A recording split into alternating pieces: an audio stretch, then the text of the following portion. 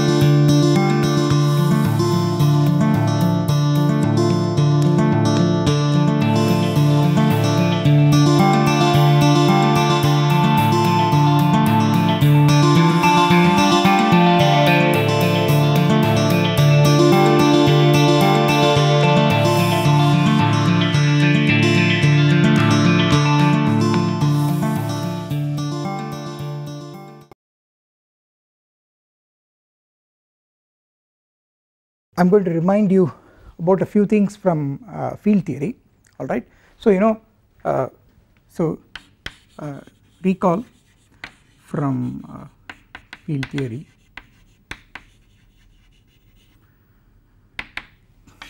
So if you have L over K, a field extension,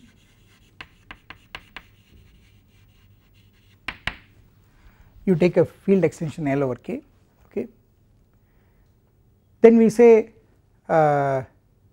when an element of L over K is algebraic, okay, when an element of L is an algebraic element over K, it's an element of capital L is said to be algebraic over capital K if it satisfies a polynomial, a non-trivial polynomial with K, capital K coefficients in one variable, okay.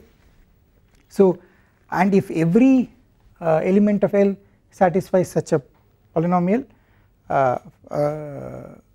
over K, okay, then we say L over K is an algebraic extension, okay, that is every element of L is algebraic over K, right. And if you have elements of L which do not satisfy any polynomial, any such polynomial with coefficients in K, we call such elements as transcendental elements, okay. And if L over K is a finite extension in the sense that if you treat L as a vector space over K, if the dimension of L as a vector space over K is finite, then a finite extension is always algebraic, alright. And in fact but of course an algebraic extension need not be finite, okay. Now you see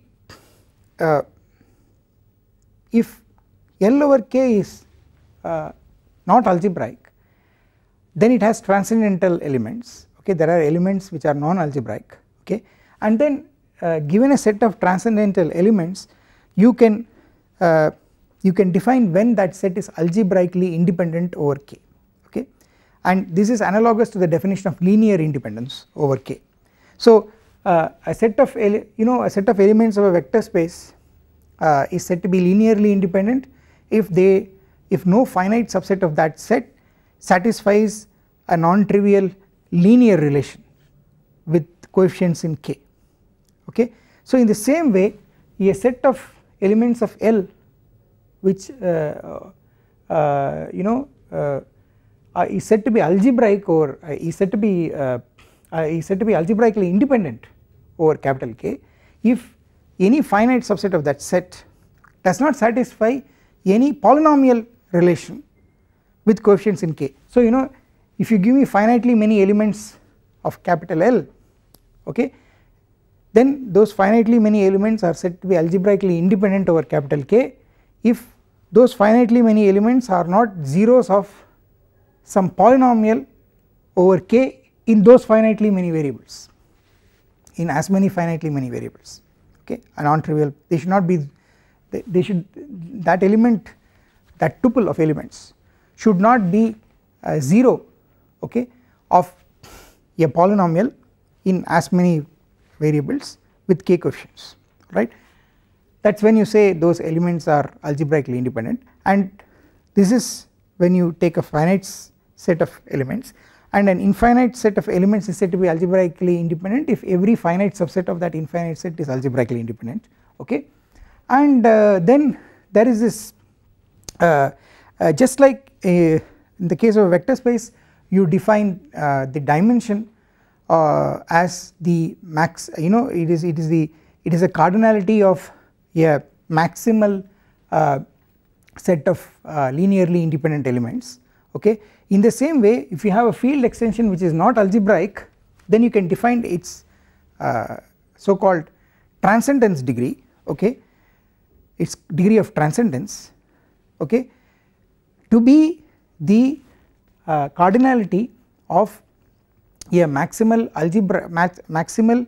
algebraically independent set, okay. So if there are elements L which are not algebraic over K, you can try to, they are transcendental elements, okay, and then you try to take try to find a maximal subset of these such elements which are algebraically independent, okay, and that cardinality will always be the same, okay. Any two just like if you take any two bases of a vector space are bijective, okay. In the same way, any two sets of any two maximal sets of algebraically independent elements will be bijective, and the cardinality of that set is called the transcendence degree of L over K, okay. And we say that L over K has a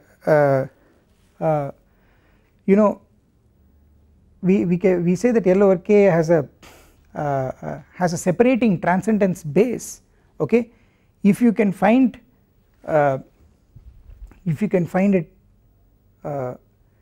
you can find a set of elements which forms a transcendence basis, okay.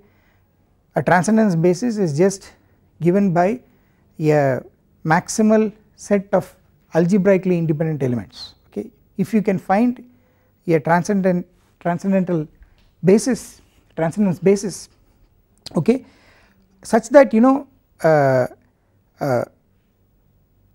L over the field adjoint to K given by those given by the transcendence basis is a finite algebraic extension, okay. So there is you want a picture like this, so L, so you have K, okay, and in L you have this family of elements alpha j where j is in some indexing set j, capital J, alright. Then you have the field generated by these alpha j's, okay.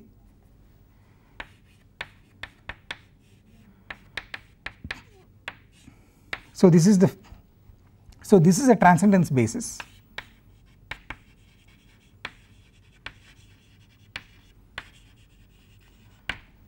and the transcendence basis is it is just the analog of a basis, alright. So it consists of a maximal subset of algebraically independent elements. A usual basis will consist of a maximal subset of linearly independent elements. A transcendence basis will consist of a maximal set of algebraically independent elements. Okay, so you want a situation where you can find a transcendence basis, okay, and you want this extension to be finite separable. Okay, so you want I mean this is the best thing that can happen with a field extension. The best thing that can happen with a field extension is that the field extension splits up into two extensions like this. The first one is given, we said that this extension is a purely transcendental extension, okay, because it is the extension which contains only, it is gotten by simply adjoining all the transcendental elements from all the elements of a transcendence basis, okay, and then this over this will only be a finite extension. This will be algebraic, okay, because there won't be already this contains a maximal set of algebraically independent elements, okay. This over this cannot be transcendental, because if there is an element of this which is transcendental over this, then I can take that element and add it to this to get a bigger transcendence basis, and that is not possible. So this over this has to be algebraic, okay, and the fact is that you can make, it would be nice if this is a finite separable extension, okay, and that always happens if the field capital K is algebraically closed, okay. So all this happens if K is algebraically closed.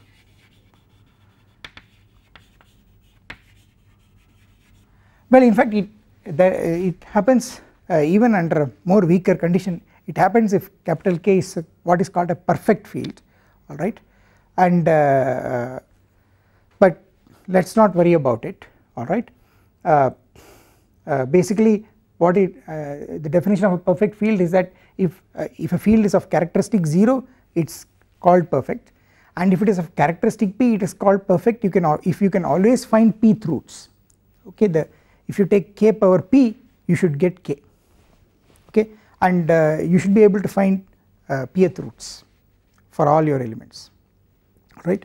So an algebraically closed field is always a perfect field, because finding Pth roots is just amounting to solve equations, and over an algebraically closed field you can always solve equations, because that is the definition of algebraically closed. Therefore an algebraically closed field is always perfect, and for a perfect field you have this very beautiful situation. Of course it is important that I need a finite separable extension here, alright, and this part will be a purely transcendental extension, okay, and this is some field theory, alright, but the important thing is that we want to apply it when capital K is small k, our algebraically closed field, and when L is a function field of a variety, okay. So applies if capital K is small k. For us small k is the algebraically closed field over which we are doing algebraic geometry, that is the field over which we are studying varieties, and capital L is the function field of x for a variety x over k, okay. So this is our application, right. So in all these things our viewpoint is that this small k, this capital K is our small k, and this L is the function field of a variety, and then the theorem is that the function field of the variety is a finite separable extension of a purely transcendental extension of K, and you know that if L is Kx, then the transcendence degree of Kx will over small k will give you the dimension of the variety. Therefore but you know the transcendental degree will be just the cardinality of this j, because the transcendence degree is just the size or the cardinality of a transcendence basis. So you know, if the variety x has dimension r, then this j will have r elements. So this will just be this will be small k, and this will be small k adjoined with r indeterminates or r transcendental elements, alright. So you know, so the picture will look like this. You will get small k, and then you will have small k of x1 etc xr, okay, and then you will have L of L, which is actually kx. I do not have to use L, so let me just, and this part will be finite separable. Okay, this is the picture that we need. If you take the function field of any variety x, then that function field, what kind of an extension is it of k? You can break it up into two pieces. The first piece is a purely transcendental extension, okay, it is an extension which is gotten by simply adding as many variables as the dimension of x, okay. So this part will correspond, will contribute to the transcendence degree. This will give you the transcendence degree as r, and this part will not have any transcendence. This will, because all the because x1 through xr are already a maximal set of algebraically independent elements. So this over this will be algebraic, and not only algebraic, it will actually be finite, okay, and of course a finite extension is always algebraic, and not only that, it will actually be a separable extension, okay, and this separability is a technical condition, and it is very important. And the reason why it is important, for example in field theory, is that whenever you have a finite separable extension, that can always be generated by adjoining a single element, and that is called the so called theorem of the primitive element. The theorem of the primitive element says that whenever you have a field extension which is finite and separable, then the bigger extension can be gotten by adjoining a single element to the smaller field, okay. So this finite separable extension actually tells you that this k of x is this small k x1 etc xr comma y. You can find a capital Y in kx, okay, such that you adjoin this capital Y to this field, you get this field, and that is all of capital Kx, alright. So you know the so this you get this capital Y because of the fact that this over this is finite separable, and you are using the so called theorem of the primitive element, which says that a finite separable extension can be gotten by adjoining just one element, alright. And in fact the you know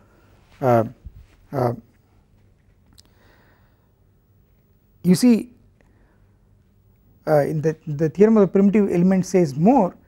It says that if you take a set of finitely many generators for this, okay, then that primitive element is even a linear combination of those generators with coefficients coming from the smaller field, okay. So you know, so the moral of the story is that you have very nice description in terms of fields if you are working with a variety, alright.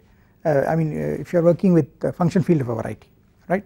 Now you see, now what I want to you to understand is that, well, you see, you take, now you know, you take x to be you take x to be a variety over k, alright. Suppose the dimension of x is small r, alright, and you take kx, its field of rational functions, then you can find, of course, you know, x1 through xr, which you can think of as r algebraically independent rational functions on x, okay. So capital X1 through capital Xr are r algebraically independent rational functions on x, okay, and then if you take the subfield generated by these R independent algebraically independent rational functions, you get this field, alright, and then kx over that is a finite separable extension. Therefore by the theorem of the primitive element you can get this from this by adjoining a single element y, which is yet another rational function on x, okay. And the point is that this y is actually belonging to kx, okay, and kx over this intermediate field is finite, so it is algebraic. So in fact y satisfies a polynomial with coefficients here, okay, y satisfies a polynomial with coefficients here, and the moral of the story is that y, if you clear denominators, y will satisfy a polynomial with coefficients in the polynomial ring in R variables. You can have that polynomial to be an irreducible polynomial, okay, alright, and therefore that polynomial in an affine space with so many variables, its 0 set will give a hypersurface, and that hypersurface, its function field will exactly be this, okay. So this argument tells you that the function field of x, okay, is the same as the function field of a hypersurface in R+1 dimensional affine space where R is a dimension of x, okay. And we have already seen last lecture that I think last lecture or maybe a couple of lectures ago, that if two varieties have the same function fields then they are birational. So all this argument tells you together that any variety x of dimension r is birational to a hypersurface in affine R+1 space, okay. So let me write that down. See y is gotten from the primitive element theorem,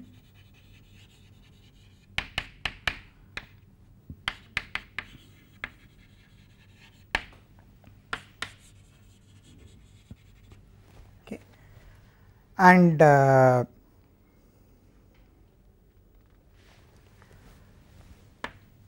in fact since k of x is finite over k of x1 etc xr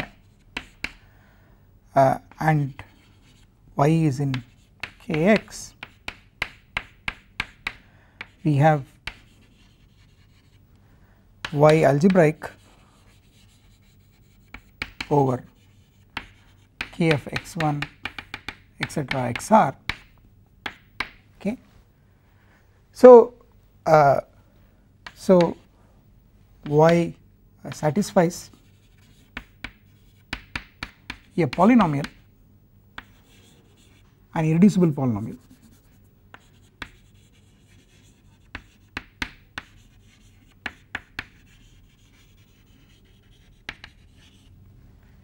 it satisfies an irreducible polynomial in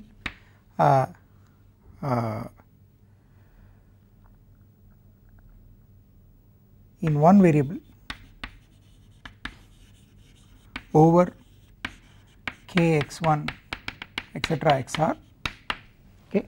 But what are the elements of k round bracket x1 etc xr? They are actually quotients of polynomials in those r variables, okay.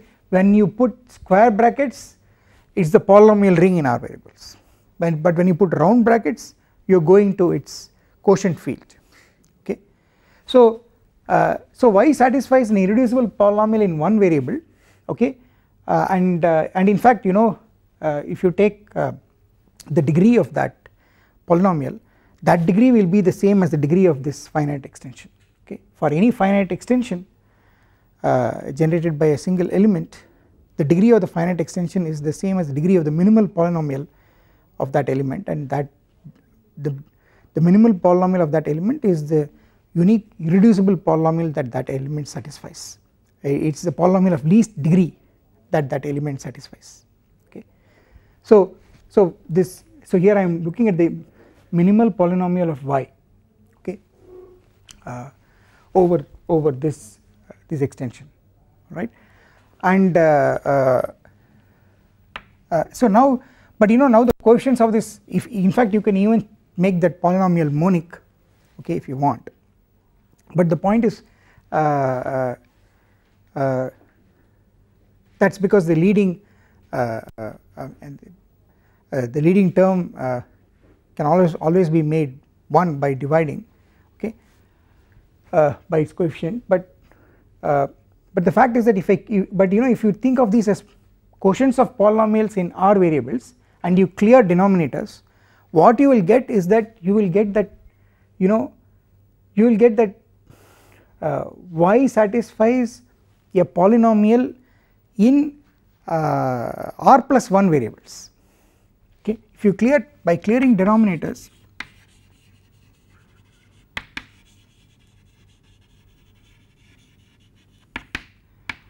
y satisfies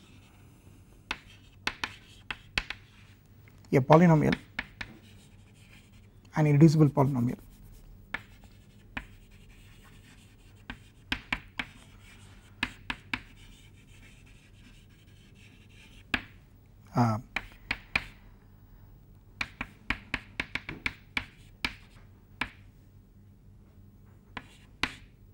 in R plus 1 variables.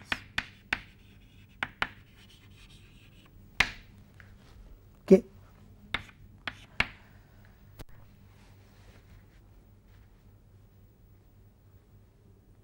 So so what you are doing is y satisfies an irreducible polynomial in one variable, call that one variable as S, okay, and the coefficients are all here, okay, and but the coefficients are therefore quotients of polynomials in the exercise, alright. If you clear denominators, finally and you rewrite, instead of the exercise you put the t's, okay, you will get a irreducible polynomial in R plus 1 variables, okay, which the whole tuple x1 through xr up to y satisfies, right. And now see but this is a polynomial, it is an irreducible polynomial in n, so I should not put n here, it should be R, sorry, this should be R. So this is an irreducible polynomial in R plus 1 variables. What is its 0 set? It is a hypersurface in AR plus 1, okay. So the 0 set of f of t1 etc tr comma s, this is a hypersurface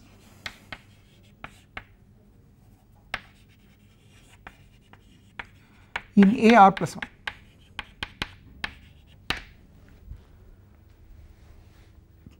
We have already seen this, a hypersurface in affine space is simply given by the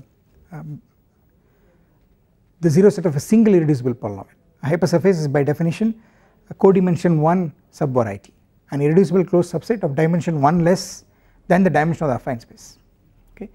So this is a hypersurface in AR, okay, and for this hypersurface, okay, what is the function field? The function field will precisely be kx, okay. This hypersurface, the function field of this hypersurface, how do you get it? What you will have to do is you have to first get its affine coordinate ring, which is gotten by taking this polynomial ring in R plus 1 variables, and you have to divide by f, okay, you have to divide by f because that is the ideal of the hypersurface. The ideal of the hypersurface is generated by f, so you have to divide by the ideal generated by f, and then you will get the affine coordinate ring of the hypersurface, and then you have to take its quotient field, alright. But then if you divide by f, the moment you divide by f and then invert everything, you will get back kx, because that is how f was gotten. So what you will get is that the function field of this hypersurface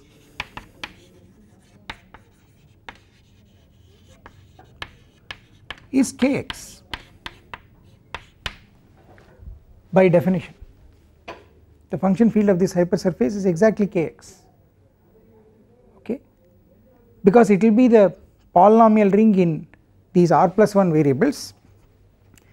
You divide by the ideal generated by f, okay, and then you will get a finitely, you will get an integral domain, you take its quotient field, okay.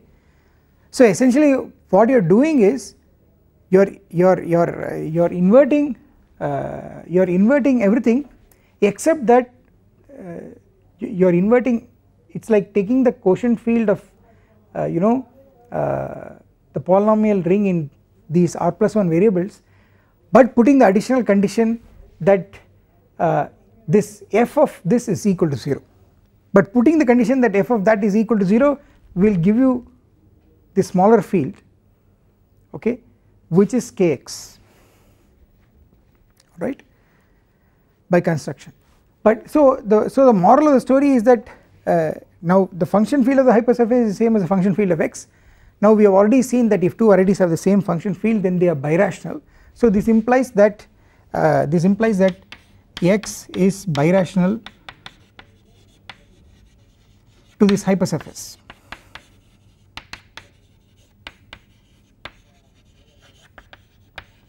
Okay, so x is birational to this hypersurface. So what this tells you is that, I mean, the whole purpose of my recalling all this, though I did it very quickly, and on your part this will demand some more reading, okay, is just to tell you that if you have a variety of dimension r, then it is birational to a hypersurface in a r+1. So this is a fact that I need to use. I am going to use the fact that given a variety of dimension r, it is having an open set which is isomorphic to an open subset of a hypersurface in r+1 dimensional affine space. So roughly what I am saying is the following thing. I am saying take a variety of dimension r, there is an open set where the open set looks like the 0 set given by a single equation in an affine space of dimension 1 more. The variety has x has dimension r, okay, you take an affine space of dimension 1 more, which is ar+1, and there is a hypersurface there and an open subset of the hypersurface which looks like the open subset of your variety. So I am just saying that given a variety of dimension r, there is an open set which looks like the 0 set of a single equation in a affine space of dimension 1 more. Okay, so that is this fact, and now I use that to prove this theorem, okay, and I do that in the following way.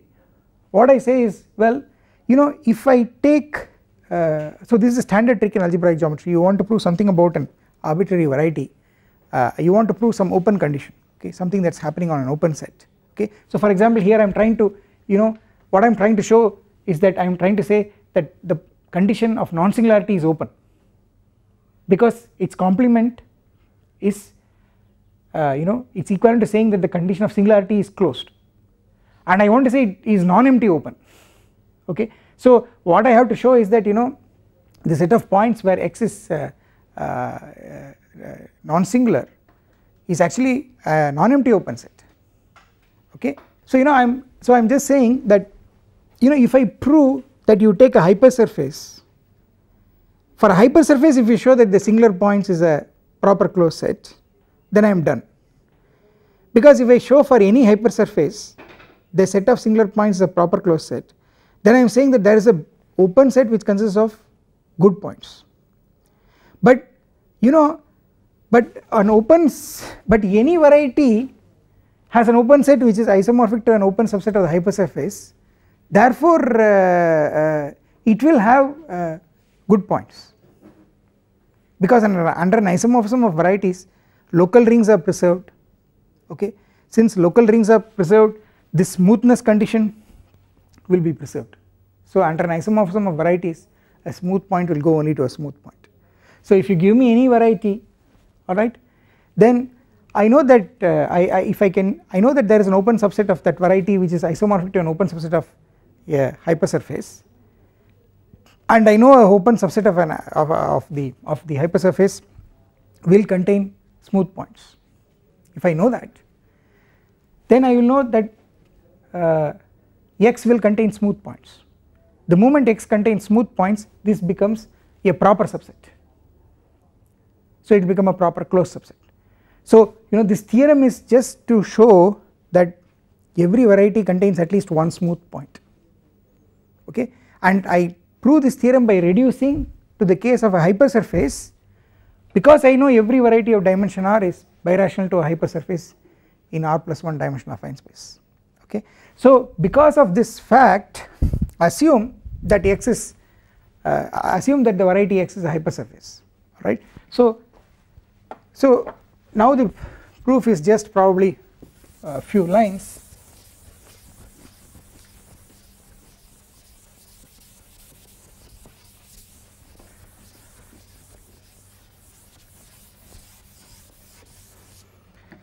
So assume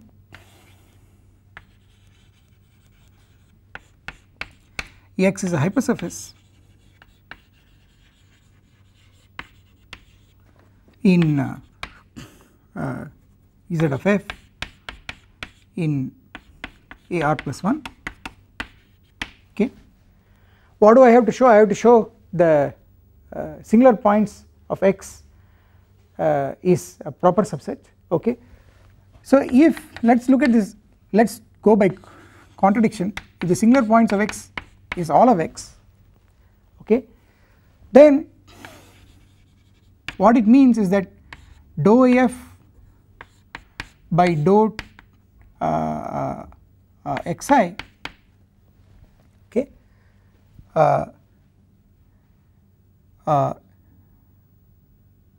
vanishes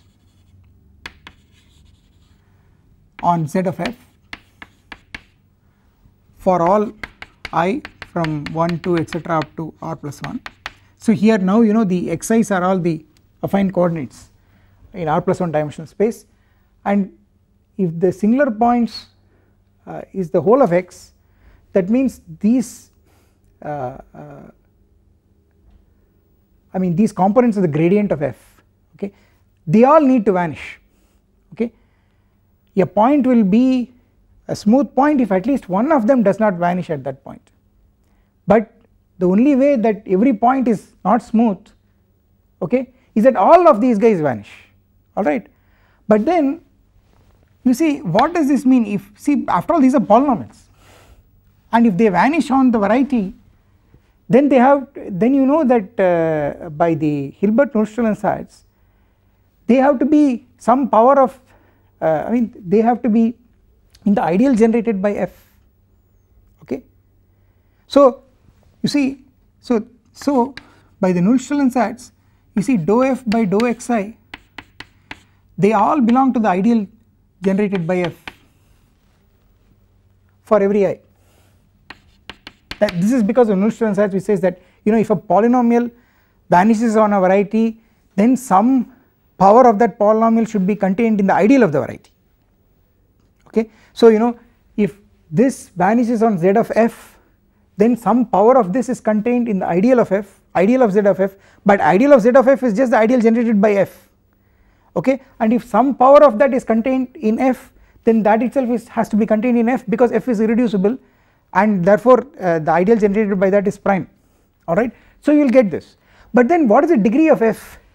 This is more than the degree of, this will have degree at least 1 less, right, because you have taken a partial derivative, and therefore this condition will tell you that this is these are all identically 0. So this will imply that dou f by dou xi are identically 0 for all I, okay. It will tell you that all these partial derivatives are identically 0. Now you see, if you are in characteristic 0, this cannot happen, okay, because if when will the partial derivatives of all the variables be 0, always will be 0 for a polynomial, if those variables do not appear in the polynomial at all, okay. If a variable appears in a polynomial, okay, and if you are in characteristic 0, okay, then that variable will come with a coefficient, alright. So when you take a partial derivative, okay, the coefficient will not kill it because you are in characteristic 0 and the partial derivatives cannot vanish, okay.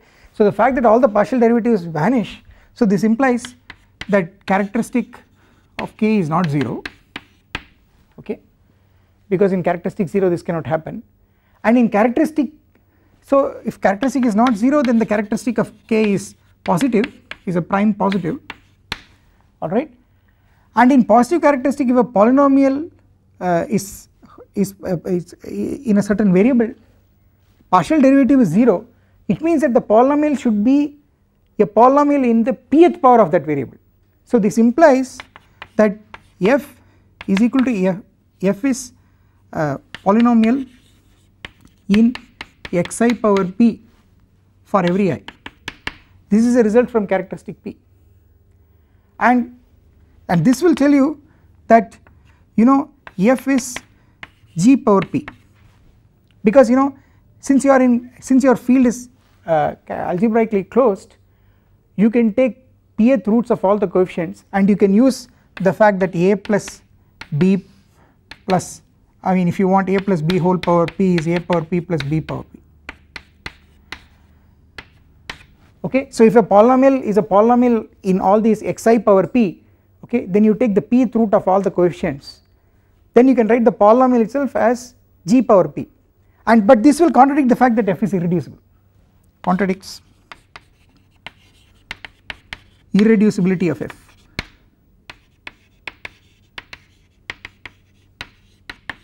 So this contradiction tells you that if x is a hypersurface, then the singular points cannot be the whole of x, okay, that means there are smooth points, but already we have seen as a corollary the singular points is a closed set, so that means the complement of this closed set, namely the set of smooth points, is non-empty, okay.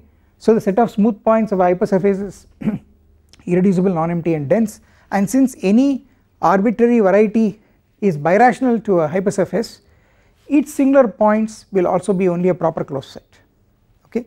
So that proves that on any variety you have a open, dense, irreducible subset consisting of smooth points, non-singular points, okay, and the bad points, namely the singular points, they only correspond to a proper closed set, okay. So I will stop here.